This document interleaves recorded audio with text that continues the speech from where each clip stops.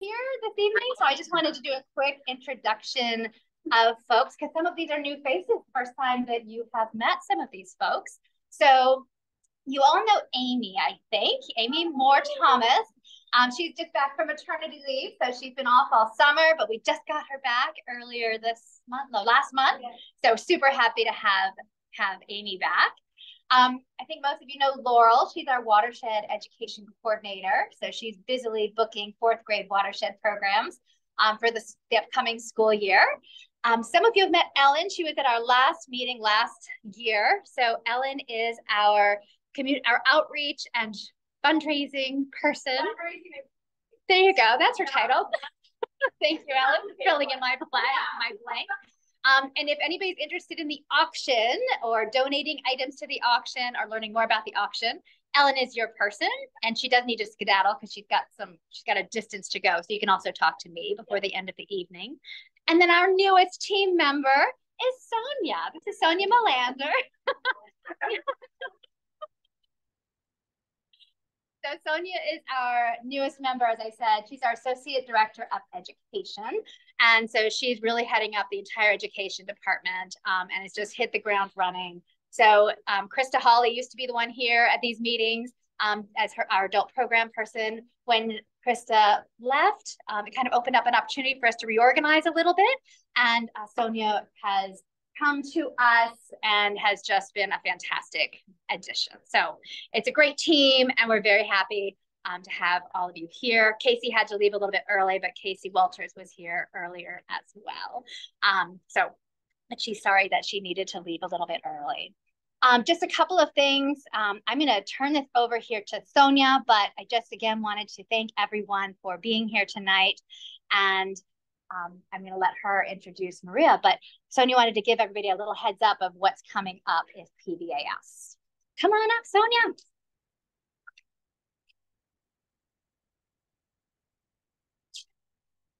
So hello, everybody. Hi, good to meet everybody. Okay, yep, so I am Sonia, and not only do I want to tell you what's coming up, but we've had a pretty exciting last week, and so I want to tell you a little bit about what's been going on this week, and then looking ahead into the future, all these exciting things that you can be involved with. So this past weekend, we had one of our native plant and bird seed sales, but it wasn't just a sale, it was also a native plant talk done by that guy back in the room. Bob, thank you, Bob. Yeah, there was a great turnout for that. 45 people, I think, came to learn about plants and then get plants and put plants out in nature in their yards and doing all that good stuff. That was last Saturday. Then Monday, we hit the ground running. Laurel led a monarch tagging program for 20-ish people. Didn't actually catch any monarchs, but we sure had a fun time and learned a lot about the monarchs that we have there at Cool Spring Preserve. We did outdoor school this week. So right now it's the start of the school season. So we have programs for public schools and homeschoolers and some youth that aren't old enough for school yet. And so this is our outdoor school program. And Amy's been doing some really cool things just based off of whatever is around in nature. So right there, they are gathering some goldenrod and dyeing some fibers with the goldenrod that is just spectacular at Cool Spring. Yeah. Did you, the monarch, did you say that you didn't catch any monarchs? We did not, yeah. Did you see any monarchs? We did see, yeah. There was one that came right at the beginning to say hi, and then it left. Because they're not in my yard. Yeah. Yeah, we have been seeing caterpillars as well on the swamp milkweed in particular. It seems to be their favorite. And then yesterday was a really big, exciting day. And I know some people in this room were a part of that. And thank you so much. So yesterday was the United Way Day of Caring. And I think 17 volunteers came out, in addition to the people that spent their time cooking delicious food for us, that fueled all of these bodies, that did wonderful things for the cottage there at Cool Spring Preserve. So we're so grateful for all that volunteer support getting things done. Okay, looking ahead, next 2 weeks. Starting tomorrow, Laurel, busy bee, is going to be leading a pawpaw forest foraging workshop at Yankauer. And there's still some spots left.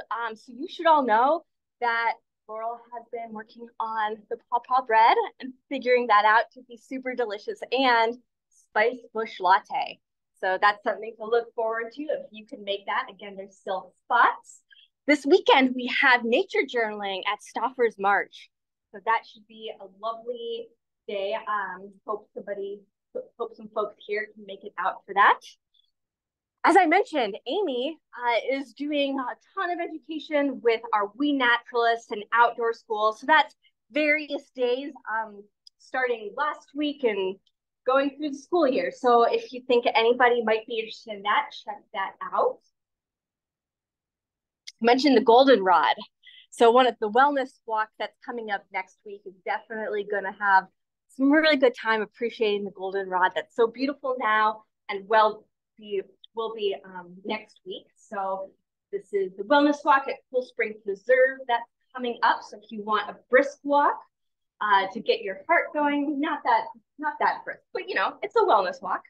If you want to take it more slow style, on the next morning, the morning of the 20th, there's going to be a bird walk at Cool Spring Preserve. So lots going on at Cool Spring, not just the morning of the 20th, but the evening of the 20th.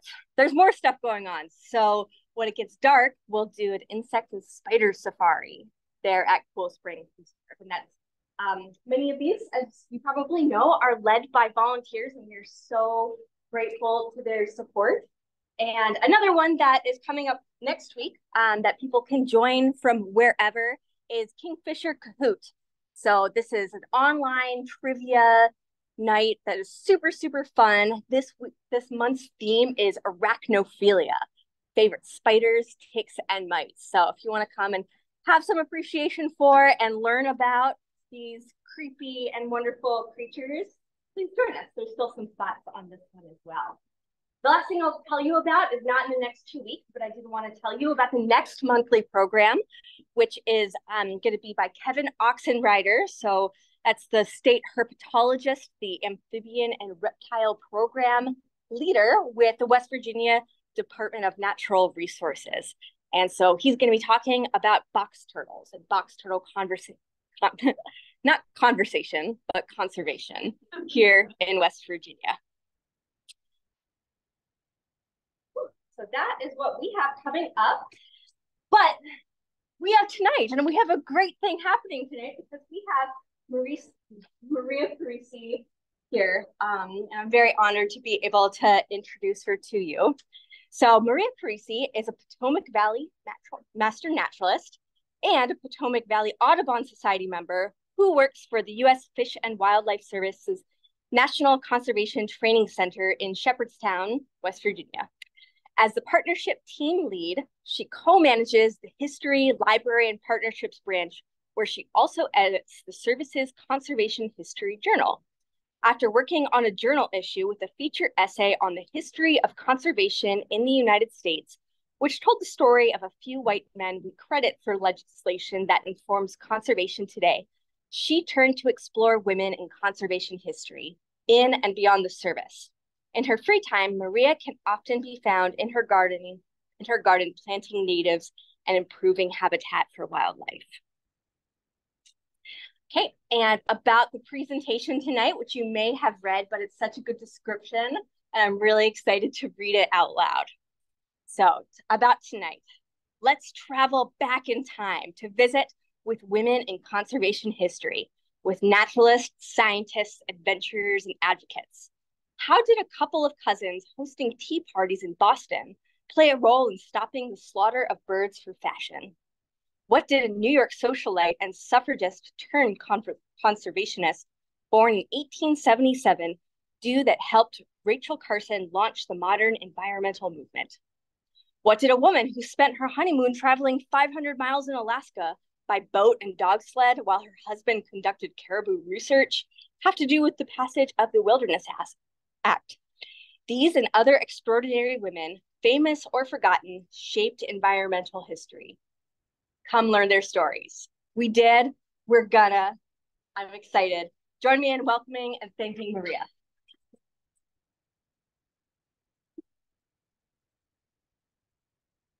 And thank you, Sonia and Laurel, for all the technology stuff you do to make this happen. So let me get this hooked up.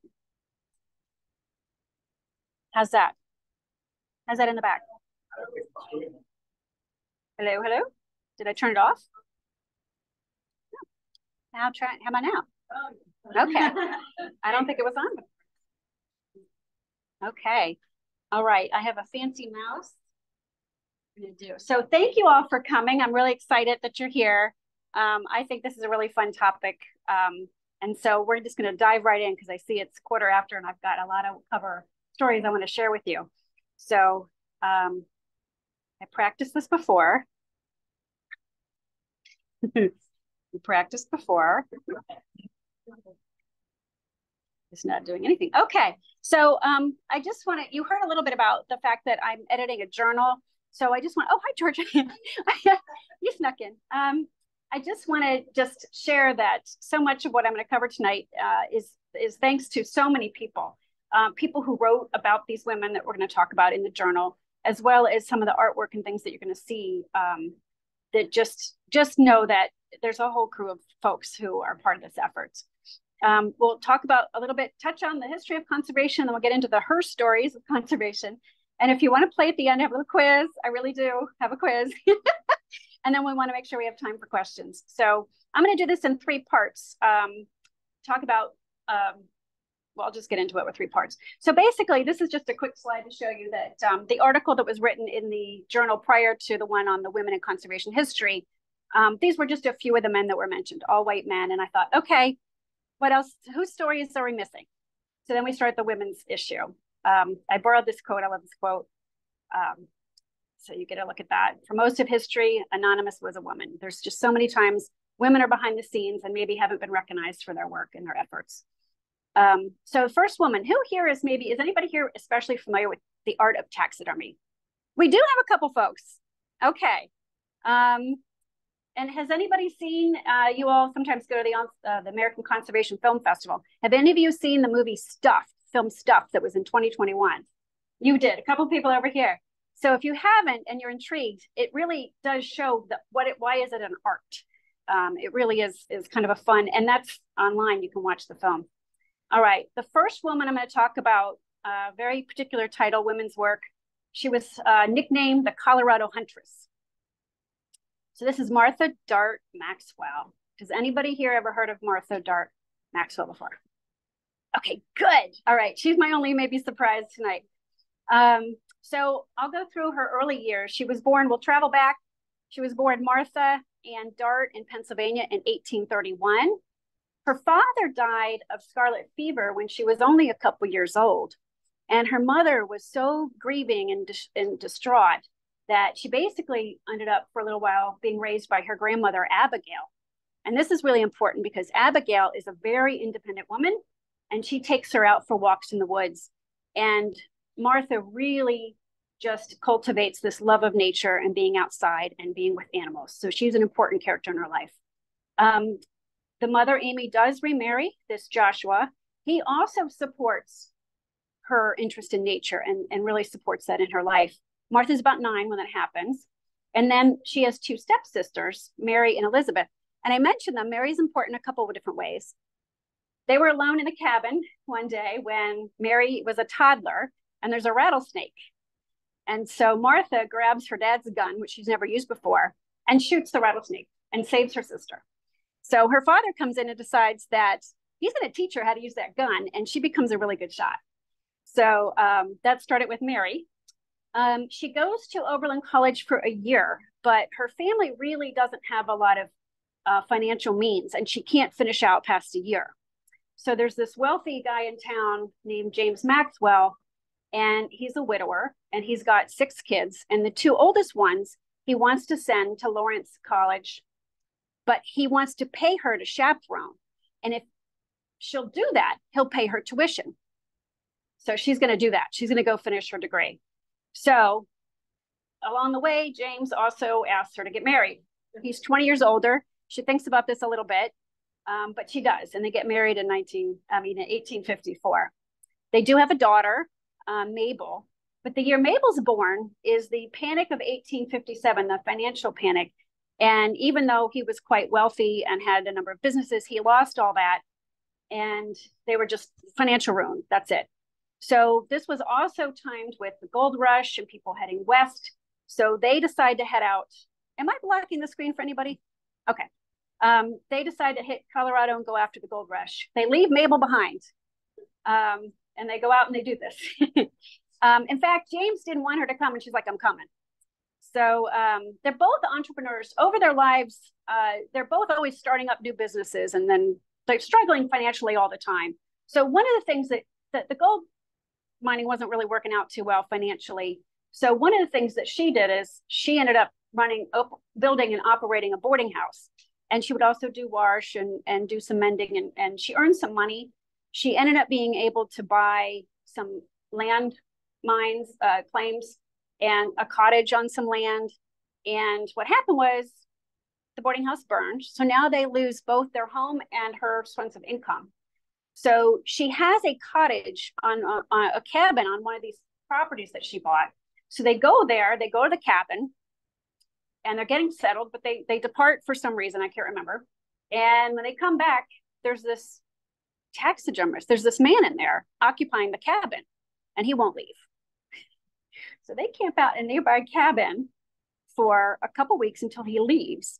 Then she comes with her tools and takes the door frame off and gets in there and discovers all this taxidermy, all these specimens inside. And she is enthralled. She's fascinated. So as she's clearing out the cabin, she's studying these. And then she writes home and says, I want a book. I need a book. I need to learn how to do this. So that's what she does. She starts learning how to do taxidermy. Her mother's ill. She goes back to Wisconsin. But while she's there, she stays and she finds somebody to study under to learn taxidermy. And along the way, she's improving her natural history skills. She didn't like her early work, so she changes it. She invents a new technique. So at the time, taxidermy was still done mostly by stuffing skins with straw. So you can imagine they'd be kind of bloated looking. They didn't really necessarily look like the animal very much. And she would study the musculature and she would try to figure this out. So since she didn't like the early work, she created this frame and used plaster and then would cover the skin over the plaster. And nobody had really done this before. And then her other thing right from the beginning was to put her specimens in a natural setting. She wanted you to see the habitat. She wanted these lifelike, realistic looking animals so you could see. So she ends up going back to Colorado. She starts collecting and she goes on these expeditions.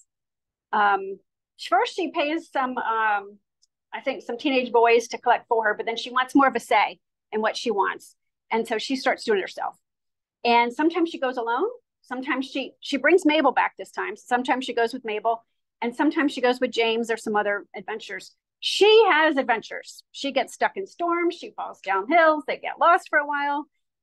She runs into buffalo and shoots a buffalo and takes the skin. She has one instance where there's an eagle and she sees the nest and she wants the eggs. And James isn't tall enough. So she climbs on James's shoulder and climbs up before that hawk comes back to defend her nest.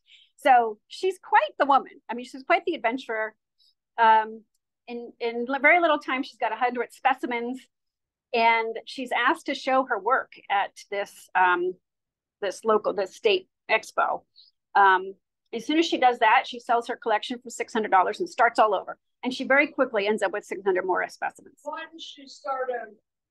Well, she sold her collection, so now she needed to go start collecting new. Why did she sell her? She's always financially strapped. She's always needing to find some other way of income. You're going to see that through this. So that was a chance to get some money and then start over. And she would sell individual. She would commission, some animals folks. Did I advance too quickly? Let's see.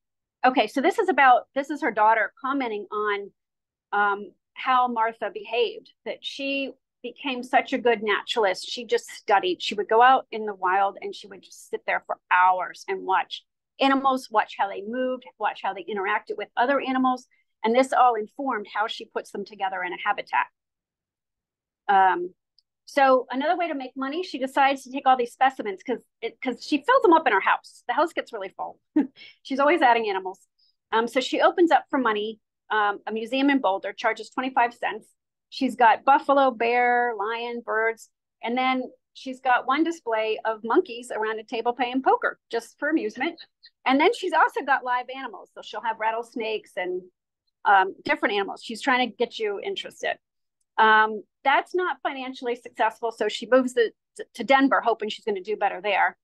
In this time, she's corresponding with the top ornithologists and naturalists of the day. She's sending specimens. She's getting resources in return. She's really learning more about different species.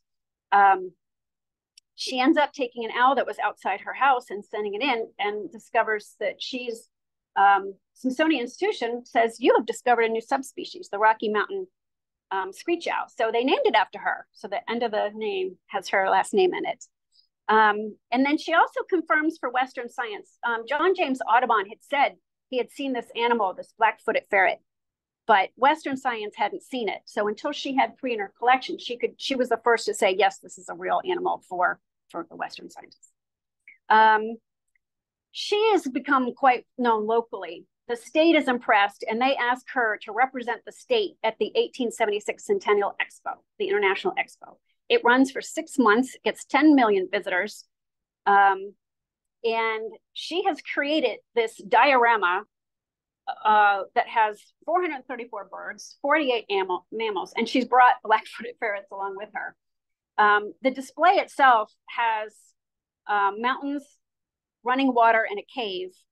And she has set animals at the relative elevation of where they belong in this display. And folks are just bowled over. She's 5 feet tall. She's got this outfit on that she uses when she goes, out on her expeditions, which, with bloomers, and she wasn't dressed for the day, right?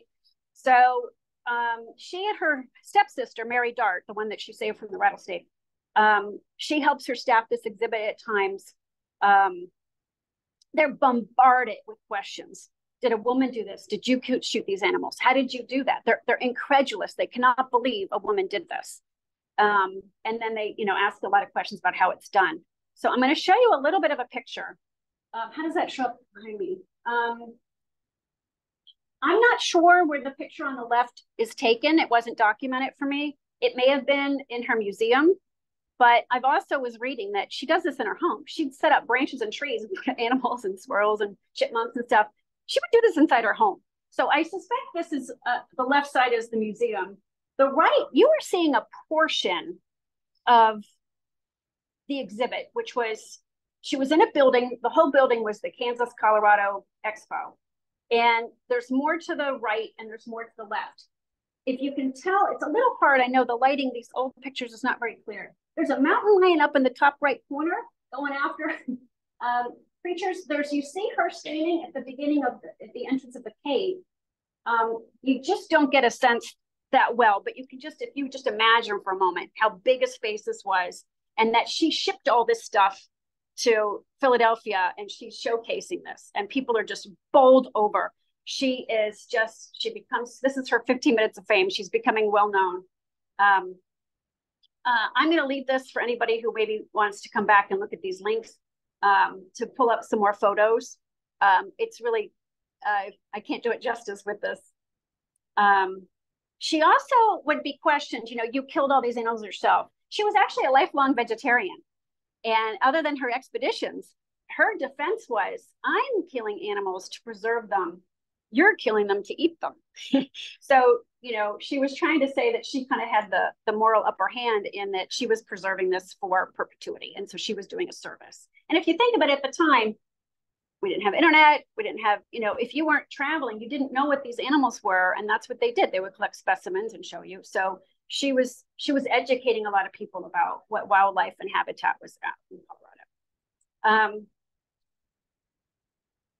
So a little bit about her expo experience. The Colorado legislature said, we'll pay for you to ship everything out, and you can take photos and sell pictures of yourself. Well, the official photo company didn't allow that. She ended up living in that cave for part of that time because she didn't have the means to live. And she and her husband are estranged over time, and that's not working out. So she's actually spending some time here. She tries a few more things. She tries to sell her collection in DC, and she does a number of things. She's really moved around it quite a bit. But ultimately she actually becomes, she's not with her family anymore, and she becomes lonely and she becomes ill, and she dies of cancer. Mabel is with her when she passes. And then Mabel makes attempts to save her collection. They try to sell it.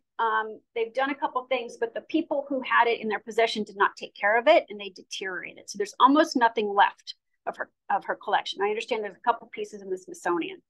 And the reason I wrote Forgotten While We Remember Others, she influenced other taxidermists of the day, who, one of them is named Carl, and I forget if the name is pronounced Ackley, who's considered the father of taxidermy. It's kind of like, she was teaching, but we don't remember her. So this book actually, her half-sister Mary Dart wrote this with her after the expo as another effort to make some money and get some financial support, and really is very much first-hand accounts of, you know, these adventures and her how things went with her family, and she has now been recognized in the Colorado Hall of Fame. So people have been kind of finding her again. So yeah, she's the first female naturalist to collect her own specimens. She's invented methods of doing the taxidermy that really are modern methods. She's influenced what we see in museums today with the dioramas and the settings.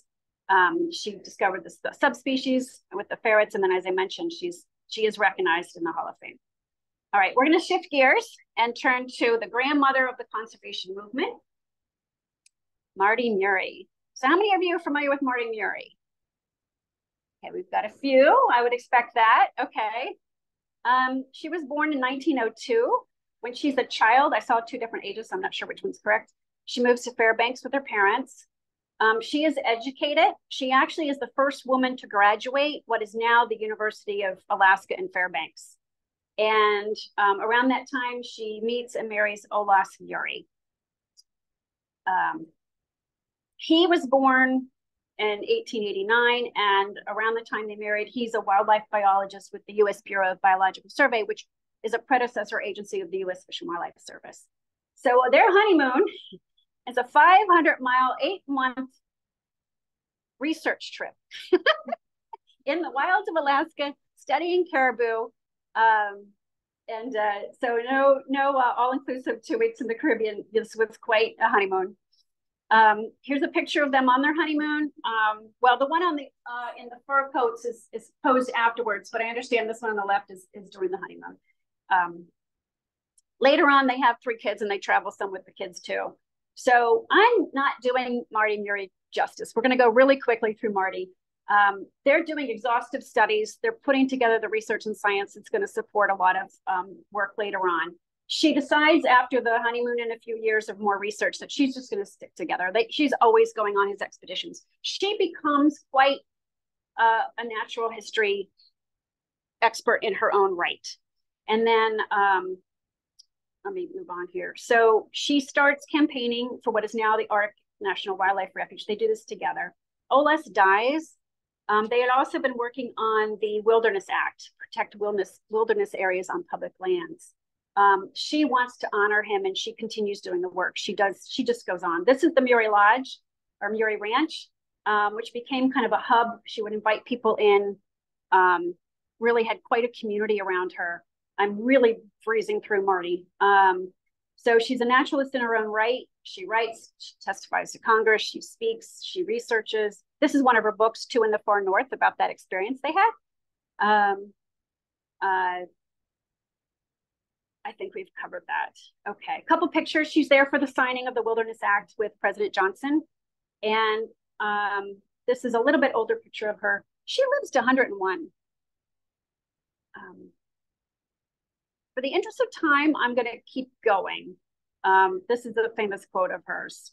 I'll give you a quick second to read it. I'm watching the time too. Okay, so we've talked about this. One thing I want to point out here is you have Martha Maxwell, not very well known after a while. Marty Murray is a public figure. She's well recognized. See, I just wanted to point that out, that, you know, she's out there in the world, and you see that shift. All right, we're going to shift to the third time. So I had the first segment, Marty, and now we're going to do a trio of women that I'm going to connect together with DDT. So we have Rosalie, Lucille, and Rachel. So we'll start with Rosalie. This is the socialite turned suffragist turned conservationist.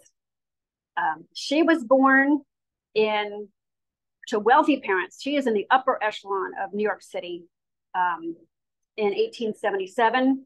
She marries in 1909. She's traveling. I put in Japan. She's always traveling. She goes to Europe. She was actually on a transatlantic trip from Europe back to the United States when she met this very famous suffragist and learned about the movement and became a suffragist. And so she started learning different advocacy tactics. One of the things that her biographer points out is that they were the first to picket the White House. Nobody had done that. So she was picking up skills. Of course, it wasn't too much later when the 19th Amendment gave white women the right to vote. So she's kind of like, starts bird watching. She hadn't really been interested in birds before. She notices that there's declining hawk and eagle populations. She founds this group called the Emergency Conservation Committee. And basically, she works sometimes secretly with some of the top ornithologists of the day who are not willing to step out. She's the public face of trying to make some changes with the way conservation agencies are operating at the time. There's bounty hunting, there's predator control programs. She just railed against the National Audubon Society and the precursor of the U.S. Fish and Wildlife Service, the Bureau of Biological Survey. Her tactics, she published many, many pamphlets. She sued, this was not done. She sued Audubon for their membership list because she wanted to tell them what they were doing. She lobbied Congress. That wasn't really happening much before. And she was buddy-buddy she would communicate with the Secretary of the Interior. And her biographer will say that, some of those communications led to the change that led to the creation of the U.S. Fish and Wildlife Service and some changes on how the agencies operate. She's probably most known for creating Hawk Mountain Sanctuary in Pennsylvania. It's the world's first preserve for birds of prey. She also learned early on, she was watching what was going on and alerting people to the effect of DDT on birds. She did some other things, but we're going to move on. She died in 1962. This is a famous quote about her. The only honest, unselfish, indomitable hellcat in the history of conservation. Her biography said she's the bridge between John Muir and Rachel Carson. Like, she was known in her day. You did not mess with her. She was a force of nature. This is a famous quote for her. The time to save a species, well, it's still common. I mean, people were watching species disappear. Then it comes along Lucille Stickle. She was born in 1915. She's well educated. She pauses while she's getting her PhD to get married. Bill works at the Patuxent Research Refuge. She's volunteering there, and they want to hire her, but she's thinking, well, let's save the job for the men's and the soldiers come back from the war. But she eventually decides to take a job, and she starts as a junior biologist. And then she completes her PhD in zoology. Her career advances at Patuxent. She publishes the first DDT contaminant paper in 1946. She and the researchers she's working with published findings on DDT and egg thinning. This was a really significant finding. I'm not going to really get into the details much about DDT and what they were doing, but this is significant. She's also the first female, the first woman to lead a major national research lab. And her work, it just shows here, she hired, her staff published thousands of scientific papers, and she passed away in 2007. Here's her with her husband, and then another picture of her before. So now we're going to switch over to Rachel Carson. So I'm assuming a lot more of you know Rachel Carson than some of the women I've been talking about. Launched the modern environmental movement. So we're also going to breeze through Rachel Carson pretty fast. She was born in 1907. Oh, I see. We were messing with the slides. It didn't, you're seeing it cut off. We hired her in 1936, the U.S. Fish and Wildlife Service, the predecessor, well, one of the predecessor agencies, the Bureau of Fisheries hired her. She was not the first professional woman to be hired by the agency, but she was one of the earliest ones. I'm watching the time, so I'm not going to go much into Rachel Carson's life, other than a couple things. She started writing when she was young. She started entering, she would submit articles for a literary magazine for children that had places where young people could write in. She was getting recognized. She would get a prize. She was so successful with one of them, they kept, wanting her to write for them. So early on, she was writing. And she also was in a family where she had no running water, very, very low means, but spent lots of time in nature and really developed a deep, deep love of nature. Yes. She lived on the northwest branch of the Anacostia River near DC. Silver Spring? Yes. She moved a bunch of different places, but she lived there for Pennsylvania. She was born in Pennsylvania. Right. But she really was this region. Yes. She lived in Chicago. She got a home in Maine that she built. Yep. I am so gonna cut Rachel Carson's story so short because so what I mostly wanted to do was she was writing articles while she was employed as a federal employee. Her first book that she published was Under the Sea Wind, and it was well reviewed, but it wasn't bestseller material. It was a little bit later when she published The Sea Around Us that got on the bestsellers list. They decided to republish the first book, and all of a sudden that's up on the list too. She leaves her job with the federal agency and really devotes her life to writing. She is driven all through her life. She's usually financially supporting her family. She ends up eventually adopting her grandnephew. She lives with her mother most of her life until her mother passed. She is driven and usually working to exhaustion. I mean, it's just amazing what she was so driven and ambitious. She spends a lot of time rewriting her work, so it takes a while to write these books. She's actually becoming ill at the end. I went too far. So just a couple more photos of her. I will move on. This is with Bob Hines, who was the illustrator for the book when she produced Silent Spring. So let's connect back to Rosalie. So here she is at Hawk Mountain in Pennsylvania. She's been starting to work on her research to publish Silent Spring, and she's pulling from Patuxent's research. She's pulling all kinds of research. She's got a huge network. She's always running her writing by scientists. Her genius is her ability to bring science and just this graceful, beautiful writing, eloquent writing together. And so we do know she has correspondence with Hawk Mountain. She's getting data from them. They're seeing declines. So some of the work, I'm tying Rosalie back, and also she's relying on Lucille Stickles' work. She publishes Silent Spring, which kicks off a fury of activity. Also, we start seeing a lot of environmental legislation. She just really kickstarted environmental history. She's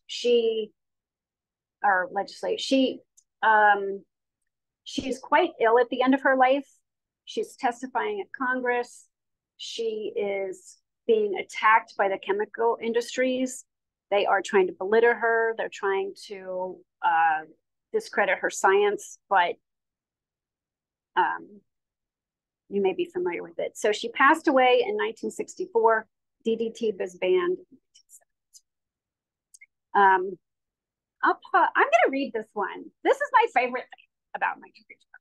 So this is the opening paragraph to Sense of Wonder. And I just think it's I just love this example of her writing.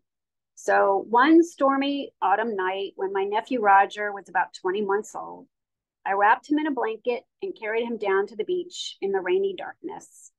Out there, just at the edge of where we couldn't see, big waves were thundering in, dimly seen white shapes that boomed and shouted and threw great handfuls of froth at us. Together we laughed for pure joy.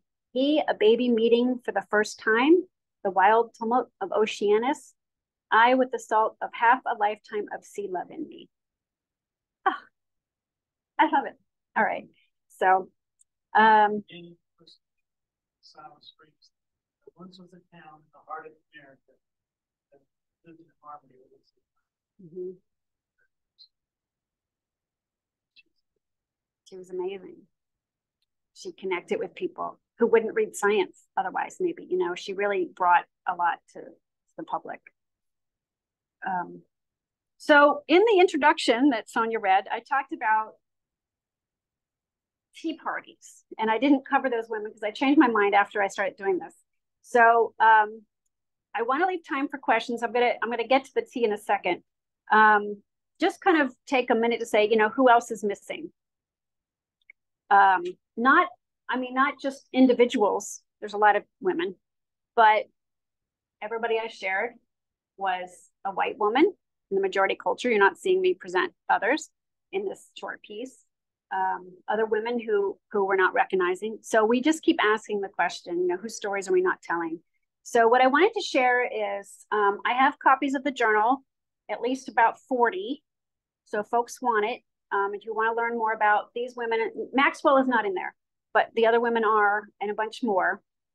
You can also find the journal online. That link is there. You just Google U.S. Fish and Wildlife Service Conservation History Journal, you'll find it. The artwork that's on the cover, we had one of our, at NCTC, one of the graphic designers created these, the images on the cover and the front of each article about each woman, each essay, has this artwork you've been seeing, where she took a photo and then kind of made this design. I just want to this is just kind of a quick sprinkle of some of the women that you're seeing visually in the journal. And then I'm kind of curious if you'll play a quiz with me. Because I'm kind of curious, because if you don't know some of these women, I'm trying to get you to read the journal so you can learn more about them. So, does anybody want to try to see if you can figure out? I have 3 pages of this. So, does anybody want to at least shout out something you know? Yes. Marty Murray is A.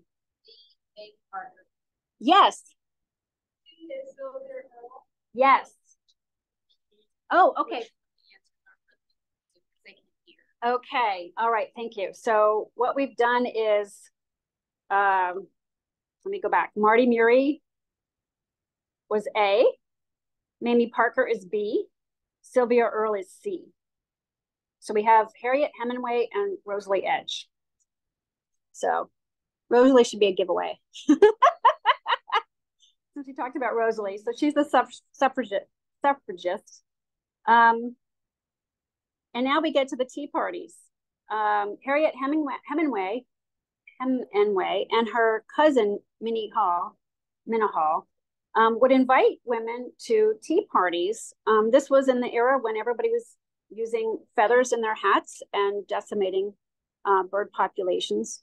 And they would invite women to their parties and talk with them about this and convince them not to use feathers in their fashion. And so they ended up becoming activists and really had a role in some of the legislation that eventually supported kind of what they were advocating for.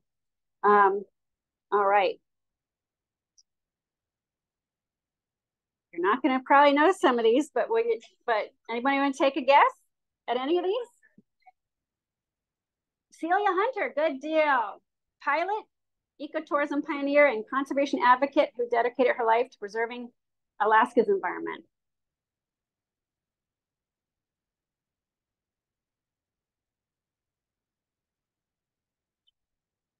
I'll help you out, but anybody else want to take? Crystal Leonetti for D. Yes, for D, Crystal Leonetti for D. Yes, that's fine. Yes. Okay, so the ones we have left are Helen Fensky, and I don't think we've done Florence Miriam Bailey. Helen is E, and no, did I do that right? Did I do that right? B. Crystal was D. Oh, I'm sorry. Lucille was C. Helen's E. I think we got everybody. Might have. B is Florence Miriam Bailey. Whoop. They warned me to move. All right. Final quiz page. There's actually an accidental repeat here, so you have a freebie.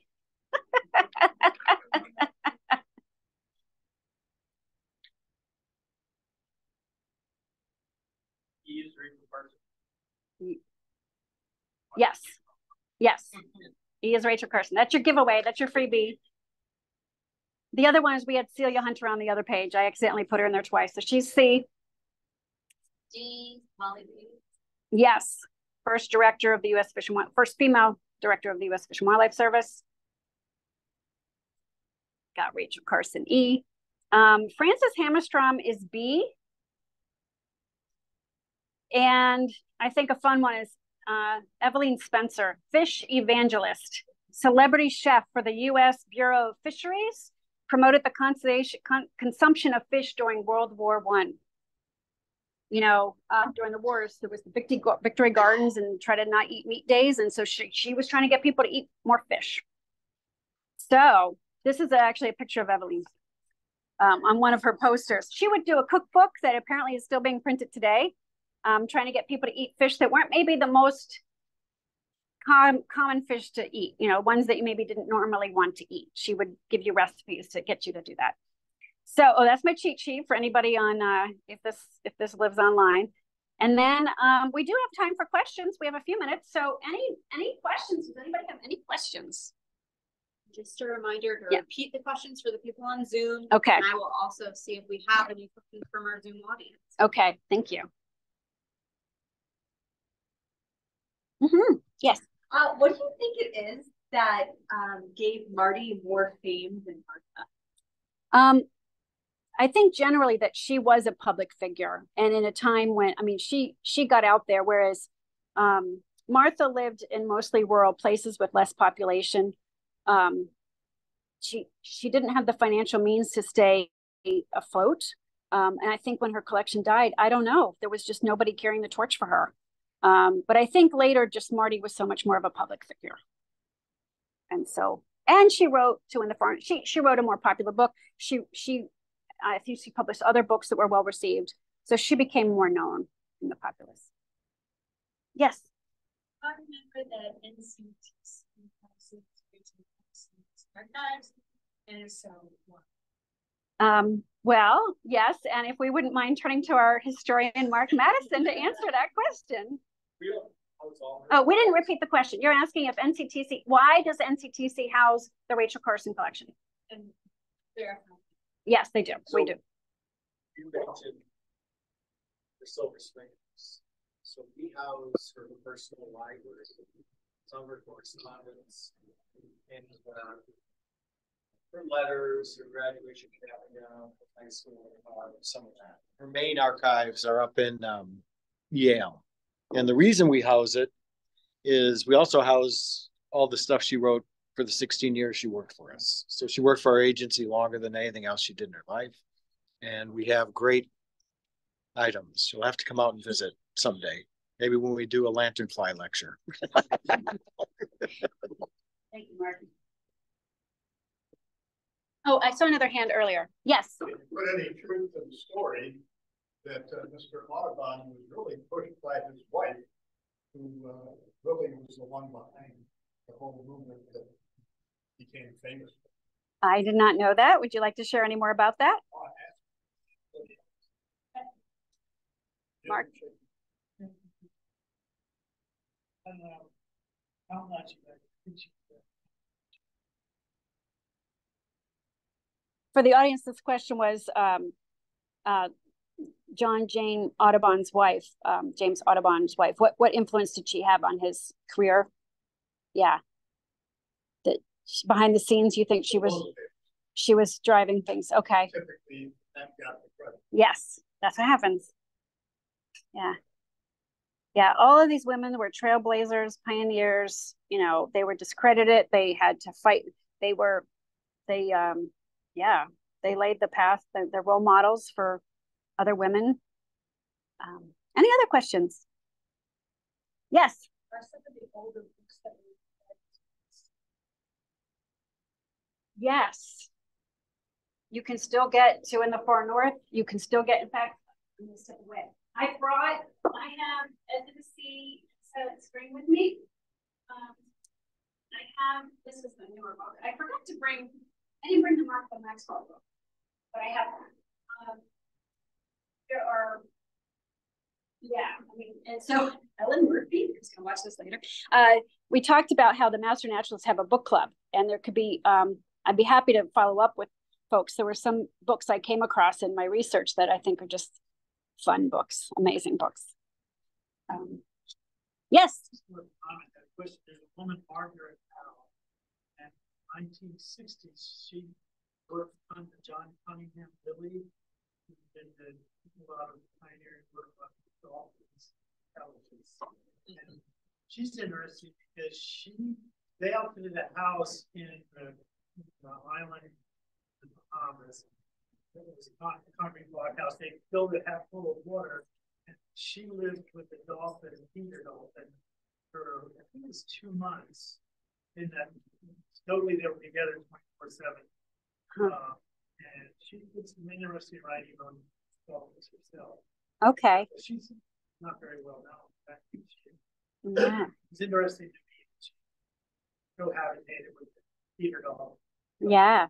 Speaking of these women who aren't very well known, when I bought the book On the Plains and the Peaks, the Mary Dart book about Martha Maxwell, and then after a while I started getting online and I was pretty impressed. I found 2 living history women dressed up as Martha doing talks, and then I found this professor who got so interested.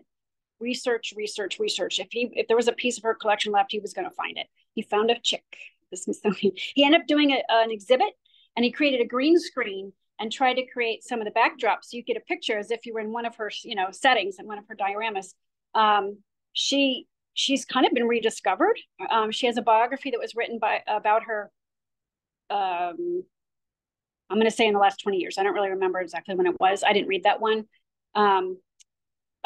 So every once in a while, somebody gets discovered. Oh, I know, there was a podcast I listened to. The Dead Women's podcast. She's half a show. Martha Maxwell is half a show on the Dead Women's podcast. And while I was listening to one of the things I found about this book, Women in the Field, America's Pioneering Women Naturalists. There's 25 women in here. I only recognize 4 of the names. So there's the scholarship and the research out there to find these women and to bring their work forward, but there's so many more. I mean, and you can find, National Wildlife Federation, other people keep lists and Hall of Fames of women. So there's so many women to talk about. So this was just a little snapshot of a few of them. So I hope you enjoyed it. Yeah. I had one funny story. Yeah. Do you need this? Here. I sent Maria's journal to my uncle. And the person she didn't talk about tonight, Fran Hammerstrom, was a pioneer. She was the first woman taught by Aldo Leopold. She was the first woman to really be a raptor biologist, just brilliant. And my uncle worked for the DNR in Wisconsin. He's like, oh, I studied under Fran Hammerstrom. And I was like, oh, that's amazing. I mean, he's 90. I said, well, what was she like? And he said, oh, she was really a great ornithologist. And then she'd take all the students to her cabin in northern Wisconsin to make breakfast for her. But he said it was the dirtiest kitchen he's ever seen. He said she had all these birds, these rescue birds all over, and they'd fly over the eggs and there'd be feathers in it, and she'd just pluck them out. She was really dedicated to the raptors. And, well, the journal is great. I really recommend you pick it up. Yeah, and I have copies of the journal for everybody here tonight, or hopefully up at the end here. I know you have an alarm going off, so I don't know if you have any closing you need to do. I thought they're like, your time's up. 8 o'clock. Oh, one more question. Yes. Wrote my master's thesis about 3 women One of the audience.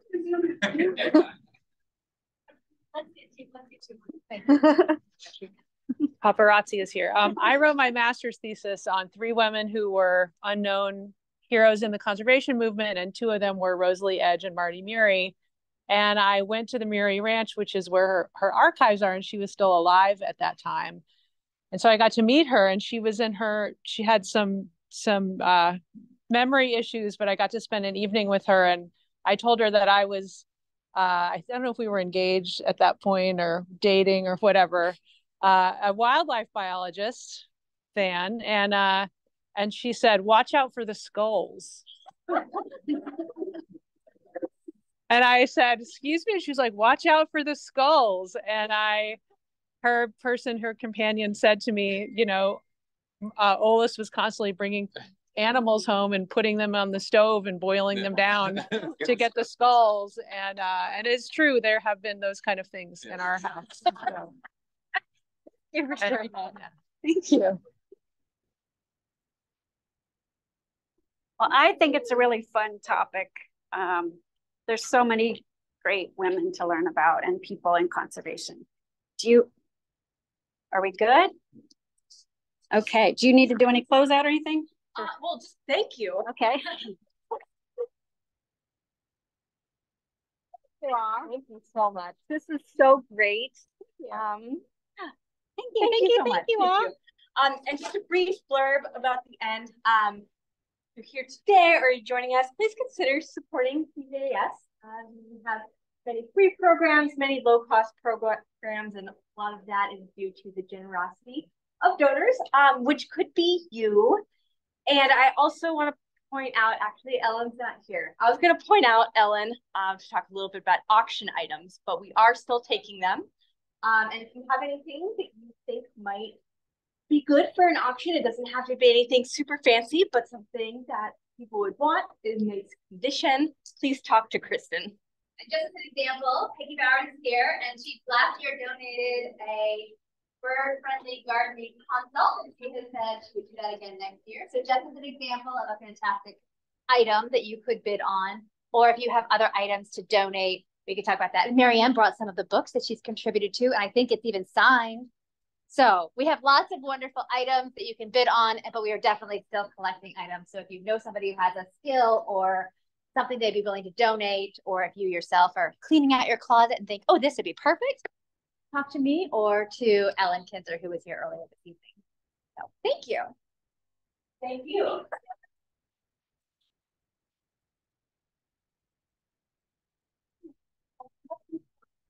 Anybody wants